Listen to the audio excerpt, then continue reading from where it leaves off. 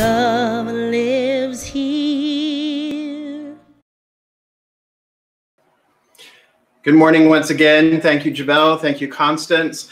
I know we're having some trouble there once again with the sound from the center. My apologies to everyone. We are working on it. Matt is trying to figure it out from behind the scenes there. So we're trusting that everything unfolds and is continuing to unfold in divine right order and divine right timing as it should. So thank you all. So thank you for joining us, everybody. This, like I said, it is the second Sunday in July. We are working with our monthly theme of Unchained Spirituality, and we are talking today with Tammi Lambert about none of us are free until all of us are free. But before we bring Tammi in and we start this wonderful conversation, I do want us to come together and let us breathe life and let us really speak the word of our focus statement into existence, shall we? So here we are. Let's do this together. We embolden people to live their highest potential through the transformative power of love. Say it one more time. We embolden people to live their highest potential through the transformative power of love. So many of you will remember Tammi. Tammi was with us last year. And so let me just refresh your memories as to who this beloved is that is joining us this morning. So Tammi Lambert is a practitioner and ministerial intern at Rio Grande Center for Spiritual Living in Albuquerque, New Mexico. She is an enrolled member of the Jicarilla Apache Nation in New Mexico, but she grew up here in Southern California and spent much of her teen and young adult years in Riverside and in San Bernardino County. She earned a bachelor's degree in political science from the University of New Mexico in 1996, and then earned her Juris Doctorate from the same institution in 1999. And she focused on federal Indian law.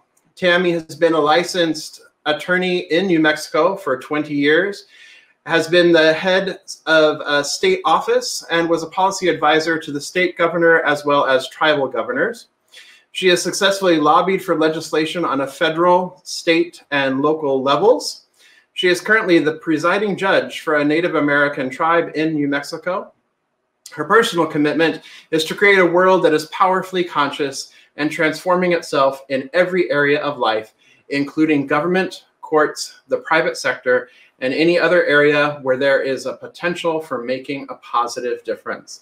So please give Tammi a warm Riverside Center for Spiritual Living welcome, and welcome Tammi Lambert. Yay, Tammi. Hi.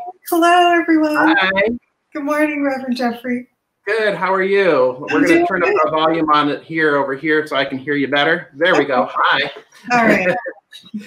Hi. So it's so great to see you. Great. Thank you for being with us this morning. It's always good to see you all, and I just love the Riverside community. It feels like home.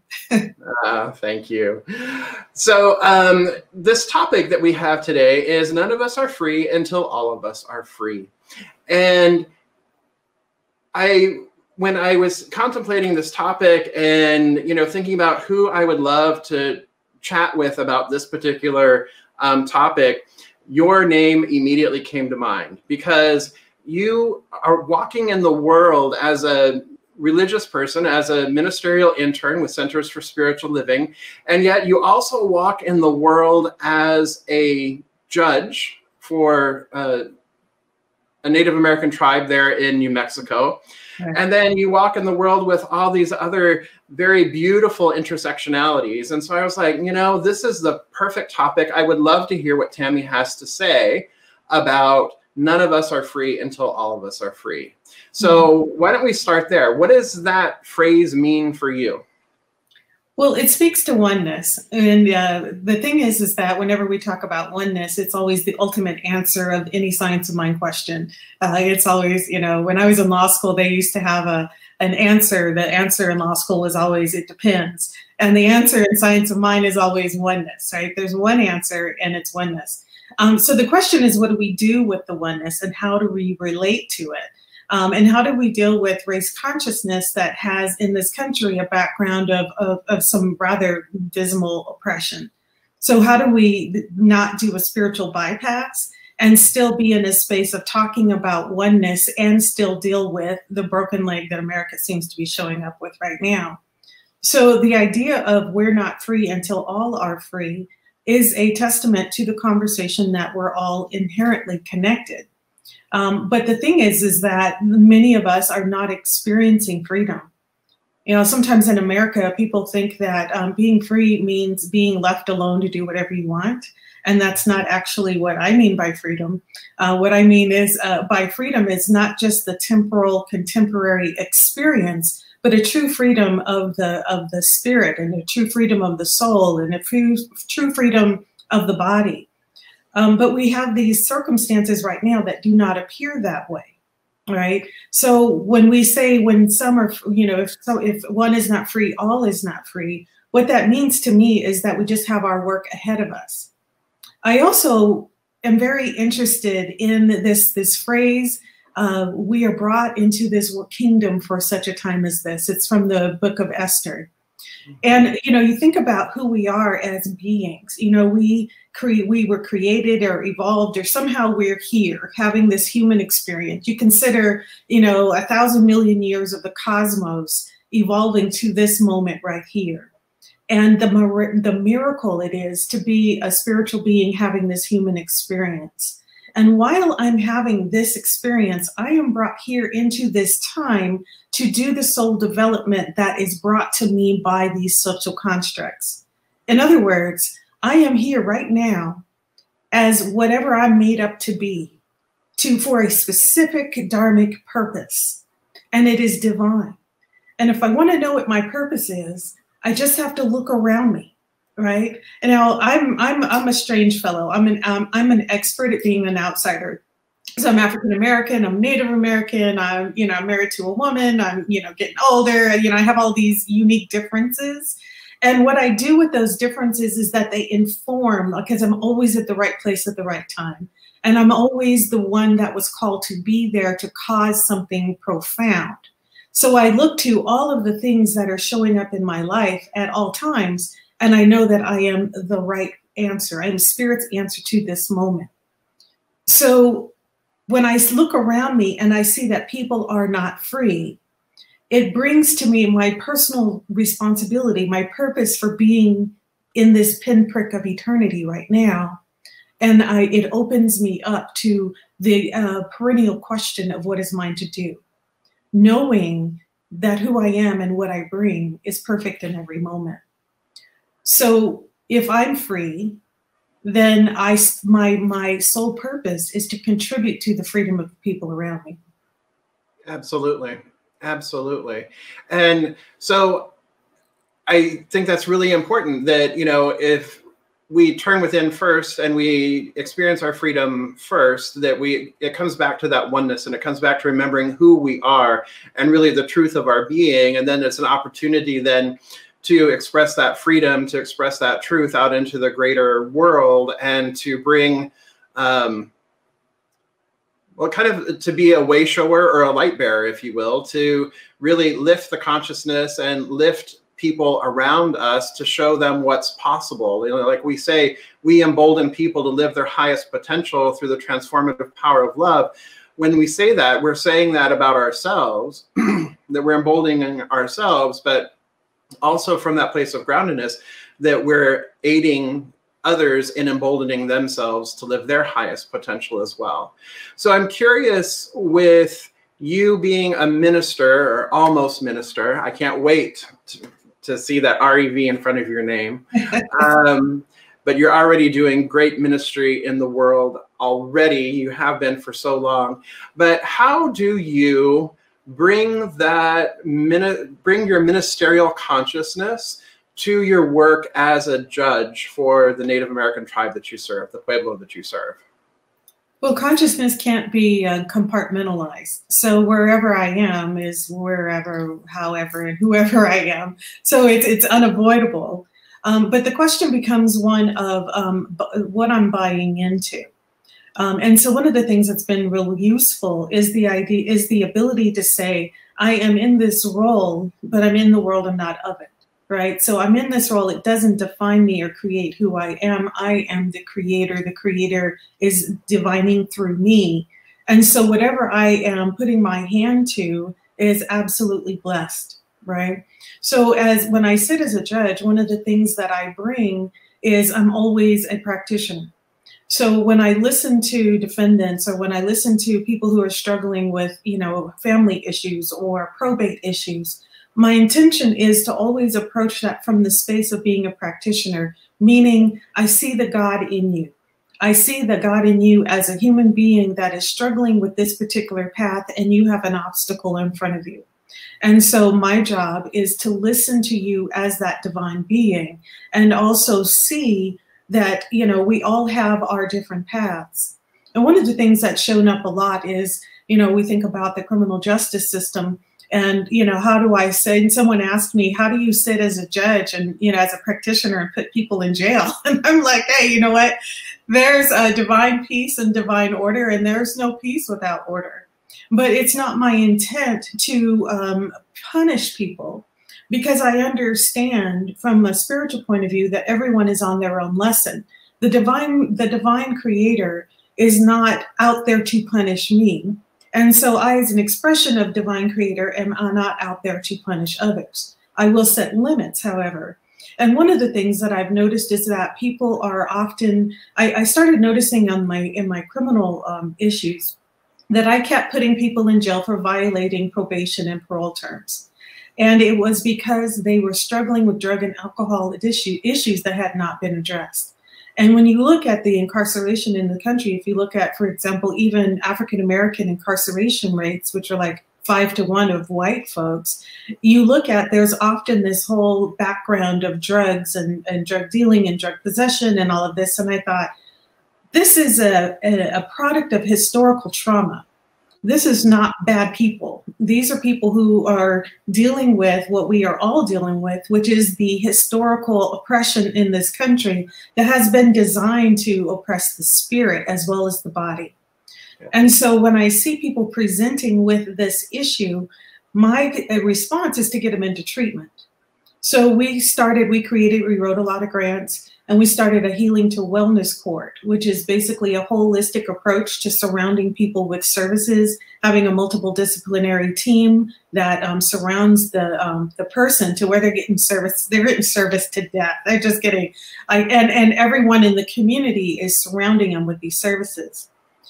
And so what that did was it showed us that in our Native communities, that we're not kind of like the broader community where everyone can just be put in jail and thrown away, because every single member of the tribe, every single member of the community is inherently valuable and they can't be replaced.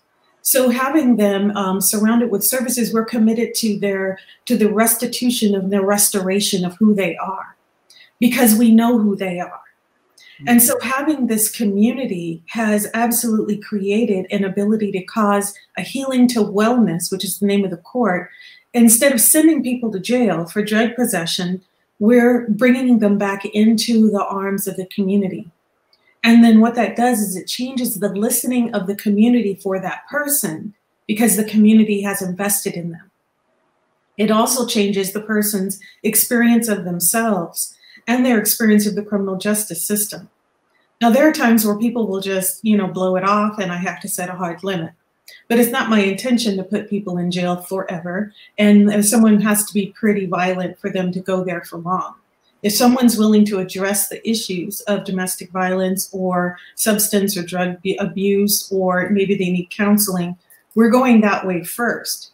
And so it isn't what I see in some of the state and federal systems. We're talking about punishing and throwing people away. We're actually focused on, we see the God in you, and we are standing for you to see the God in you.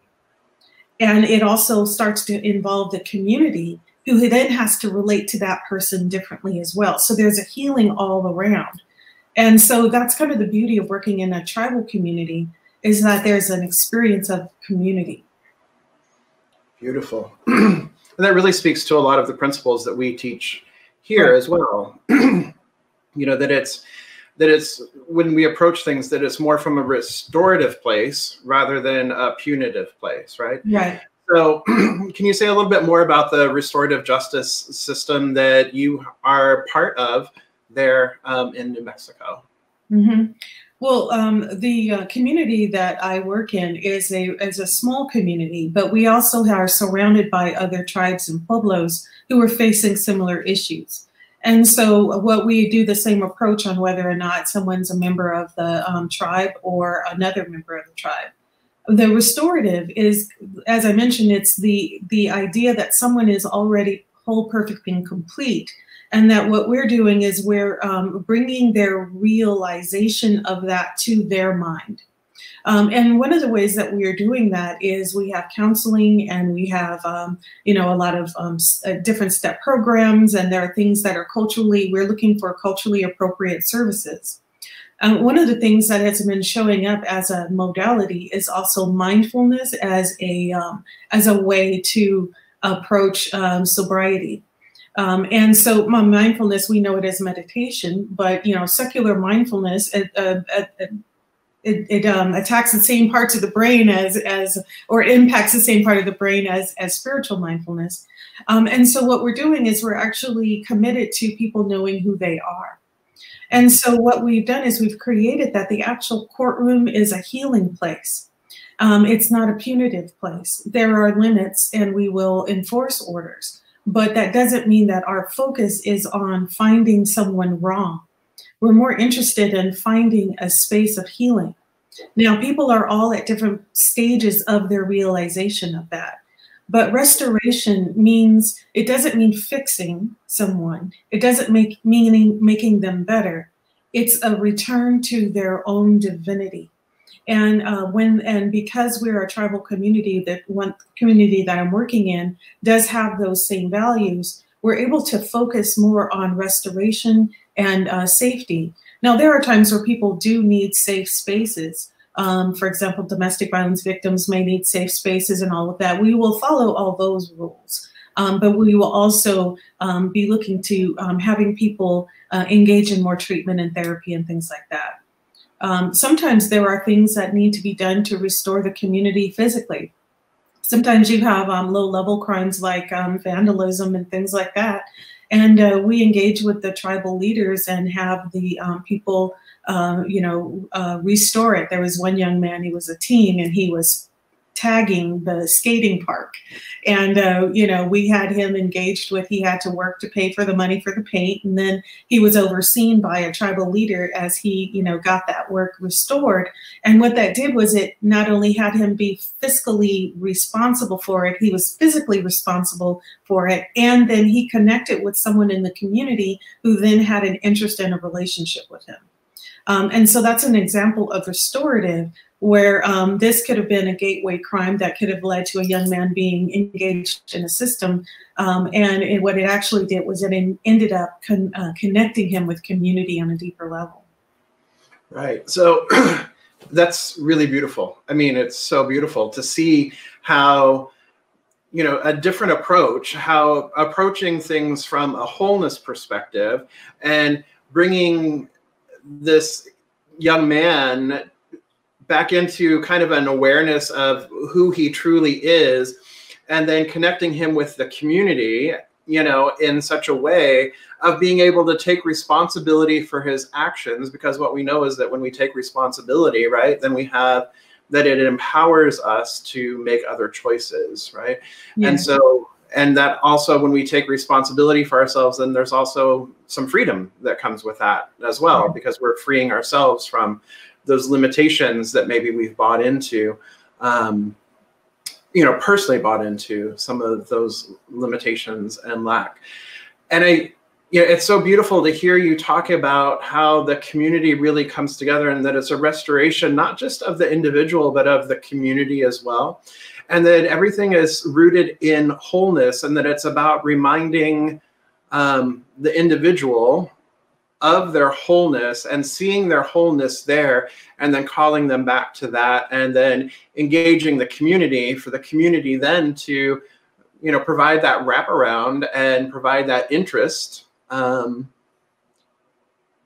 then and provide that connection, because connection is so important, right? With all of this, it's that deeper connection that we have with one another when we recognize that all of us are inherently one, going back to your oneness, that all of us are inherently one, so that there is no separation, that there is no otherizing. And so then when we come to that idea that there is no otherizing, there is no other, then the whole approach shifts, doesn't it? It does. And, you know, the thing that came up for me was inside of the otherizing, we've noticed that sometimes families need support in being able to re-see the person who's been the defendant. They may have dealt with that person's relapses or their continual, you know, entry into the system. And so it's interesting that not only is it the person that needs to be healed, it's the community who has had to shift and do some spiritual, actual, and psychological movement to be able to do that. And so sometimes we offer, you know, counseling or other services to family members as well. Well, I think that's true in almost any context. You have the person who has been feeling victimized and oppressed, and you have the person who's been on the other end of that, who may have done the victimizing or oppression. And both sides have to engage in that healing. And so it's kind of a spiritual bypass to say, oh, you victim or you community member have to do the healing, or just the defendant doing the healing. And you look at it in a wider social context. You know, you look at people, you know, there's a lot of Black Lives Matter conversations, and there are a lot of issues with race and over imprisonment of people of color. And it's like, who has to be the one to do the healing in this matter? And it's everybody, right? And that's what, you know, the whole theme of this is, how can one be free if all are not free? And so it doesn't matter what end of the spectrum we are all on. There's actually no end and no beginning, because we're all in this cosmic soup together.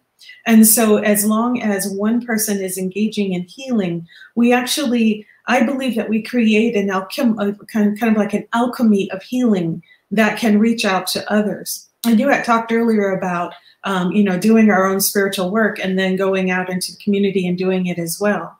I believe that those two things have to happen hand in hand. That I cannot do my own spiritual cleansing and healing and purification and my spiritual development without also reaching into your hand and doing it with you as well. Sometimes people think we do our spiritual process on our own and I'm fine, so, you know, I try not to, I ignore the world, right? When in actuality, my process is not complete if yours is not, yes. Right? And that's what I mean about we are brought into this time for such a time as this. I'm put into this little cosmic soup right now, and sometimes the soup is a little bitter, right? And so what is my job? Well, my job is wherever I am to cause a divine light to operate through me, and I surrender to it until that I can cause the rest of the sweetening of that soup, rather than just focusing inward. And I think that can be a rather narcissistic point of view, but sometimes we think that that's our job, is to mind our own business and ignore the world, which I think is a dereliction of our spiritual duty. I think that the oneness does mean that we're all in it together. Absolutely. You and I had talked last week about collective karma versus individual karma. Can you, and from an Ernest Holmes perspective, can you share with our folks here more about that? Yes, well, you know, karma isn't a word that you see used a lot in Science of Mind, but Ernest Holmes did use it, and he said we have a collective and an individual karma. And that inside of the idea of race consciousness, like as in the human race consciousness, that we are all, that there is a record or an energy form that's all things that have ever happened and all things that are happening now. And it's all kind of like rolling down this big river highway of race consciousness, unless we're actually like taking effort to transmute ourselves out of that flow. We're rolling along with everybody else, right? So it takes an active, self-aware, higher thought to transmute ourselves out of that flow. Well, right now, the flow of America has been pretty dismal. The flow of America has been oppression. It's been, greed and hatred, and there's just, I can go into delineating, and we all know how ugly it has been. And as a woman of color, a woman, a Black, Native, lesbian person, you can imagine I can go down with a bunch of histories, and I'm sure so many people have their own stories and histories of that. And that is in the race consciousness of humanity in this country, if not in this world.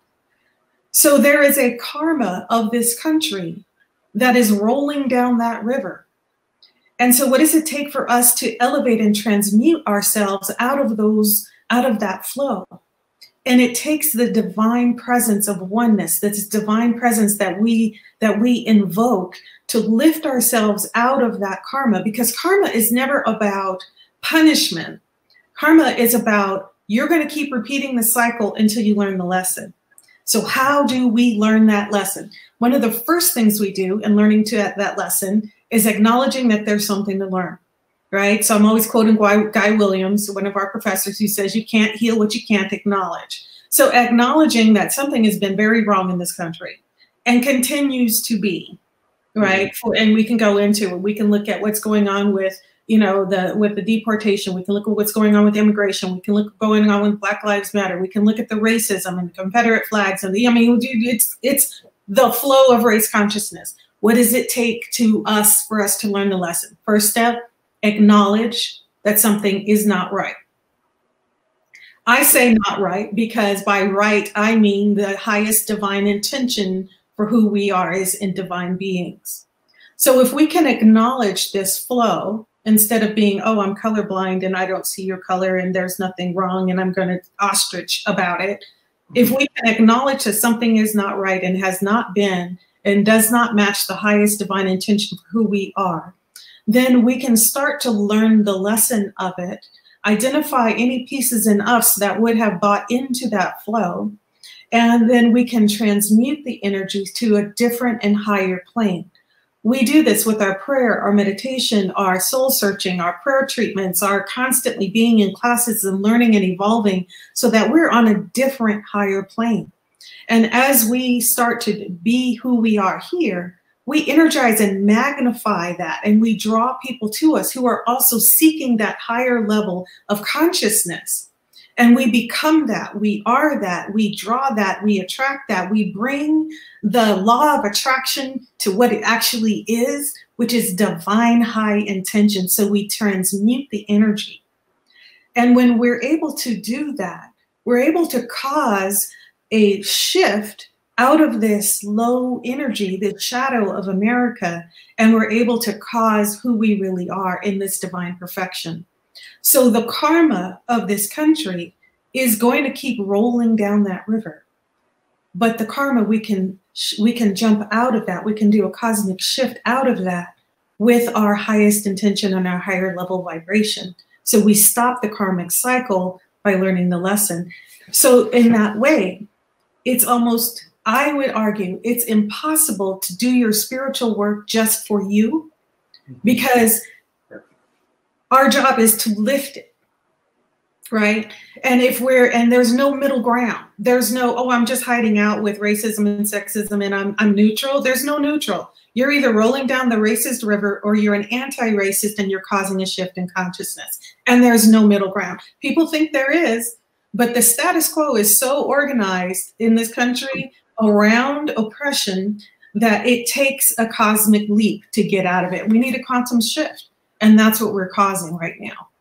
Absolutely. And I think we're really poised here at Centers for Spiritual Living to do that with the way we approach life, the way we approach spirit, the way we approach, our own humanity, but also our own divinity and the oneness. And so it really does, speak to not just our own personal call as spiritual beings, but our collective responsibility as spiritual beings, our collective responsibility as those of us who attend Centers for Spiritual Living, who follow, this new thought wisdom, or, this ancient wisdom and new thought, that's really why we exist. As you said, at times such as this, that I really think that this is a time for Centers for Spiritual Living to really step forward, and all of us who affiliate with Centers for Spiritual Living to really step forward and be willing to engage our work and recognize that we do not do this work in isolation, that we do it for the collective whole. And in so doing, as we transmute those energies, as you're saying, I love that you say transmute rather than transform, because transform is maybe like shifting the form of something, but transmuting it is moving beyond form into consciousness. As we transmute that, then we then begin to free ourselves, and then we call others into that with us, and then we are free, and then we can engage again with systems to make those changes that are absolutely necessary to be made for all of us. You're so right. You know, one of the things that someone once told me, and they meant it as an insult, and I've actually thought about it, and I kind of like it. They said you're a big fish in a small pond. And I thought, maybe it's time for everybody to be a big fish in their small pond. Like, what would it take for me to be a huge presence in wherever I am in this moment? And whatever small pond I happen to be in, right? What would it take for me to be a big fish? Right? And where am I playing myself small? Where am I saying, oh, I'm just one person, I can't change the world, well, I can't make a difference? No, be the biggest fish, outgrow that pond, right? Because you'll find there is no pond. There's just consciousness that thinks it's small, right? And if the consciousness expands and we realize that we are the blue whales of the ocean, right? And that it's just getting bigger and bigger, and so are we.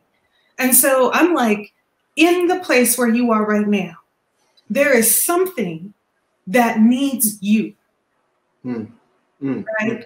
There is something that needs uniquely you. And that's one of the things I love about Science of Mind is it says that we have this ability, who we are right now is profound, perfect, and it's exactly what is needed. There is like a need in the world, and you are it in the space you are, because that's why you're there, right?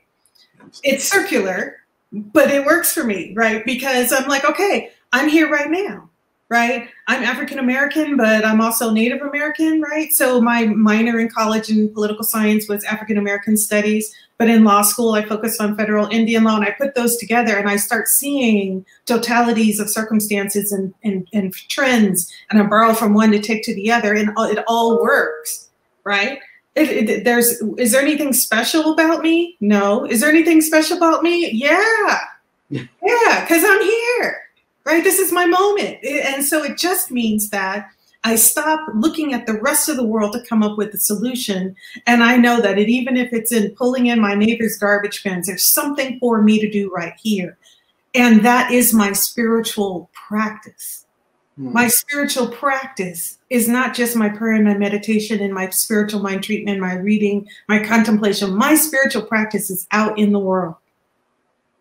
Absolutely. And so we all have that. Yeah. Thank you.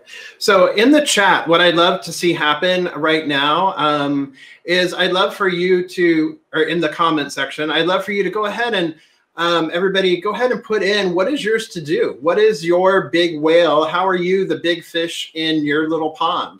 And embrace your big fishness. I don't care what kind of fish it is. Maybe it's a marlin, you know, who knows? Maybe it's a carp, koi, I don't know. But embrace your big fishness. And so what is yours to do right now? What can you do today? I mean, Tammi just mentioned, you know, pulling in her neighbor's garbage cans, that too is spiritual practice.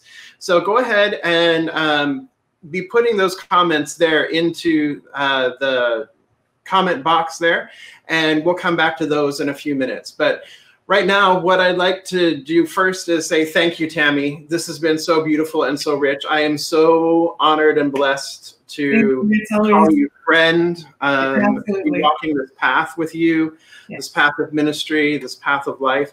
And what I would like for you, I would like to invite you to go ahead and do a spiritual mind treatment, also known as affirmative prayer, for our community today, please. Absolutely. So I know that God is all there is. I know that there is a cosmic consciousness that has been with us throughout all time, for hundreds and thousands and millions of years, through all time, through all creation of time, through the creation of planets, through the creation of this planet, to the creation of all that is here. I know that this cosmic consciousness was always there. And I was with and one with that divine presence when all the worlds were made, when the stars were made, when all that is brought itself into being. I know that that divine consciousness is with me now and is as me now. And there can be no separation, no circumstance, no illusion that would separate me from this divine presence, because it is as I am. And I know that as I am one with this, I know that I am one with everyone here, that everyone with their attention and their awareness in this moment is in that oneness. And I just bring my attention to this correlation of this divine presence right now. In this oneness, I declare that all is well. In this oneness, I declare that any limitations that would seem to call us small, I declare that any limitations that would have us be limited and chained by circumstances, anything that would inhibit the divine expression just bursting forward from us, expressing itself as beauty and kindness and peace and power and love, joy, all of that. I know that this divine presence is right now living and expressing and bursting forth through each of us. And it is so joyful. I'm so grateful that every person here is aware of and experiencing this expansion of their heart, this expansion of their crown, this expansion of their space, of their voice in the world. And I call it good, knowing that it is perfect, it is now, it is forever. I declare this freedom for me, this freedom for all of us, this freedom that lives as liquid gold in power, that permeates everything that I am and spreads out and out into the world, into my home, into my neighborhood. From where I sit, it goes into the county, the state, the planet, the world, to all the universe. I know that this capacity to love and to provide and to be divine beauty and presence and love is unlimited. And so I just bless the world. I bless all of us. I bless all that is, knowing that who we are is divine and limitless. And so I declare our eyes open to see what there is to see, to know what there is to know exactly what there is for me to do. What is there exactly for each of us to do? I call it perfect. And in this space, I declare it whole, healed, and one.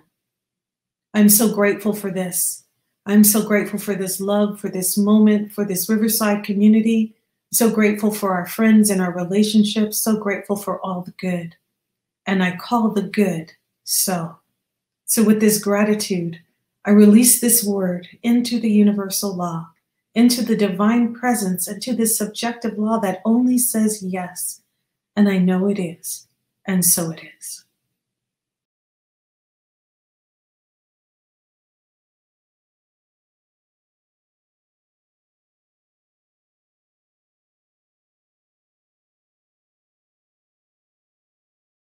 Love lives.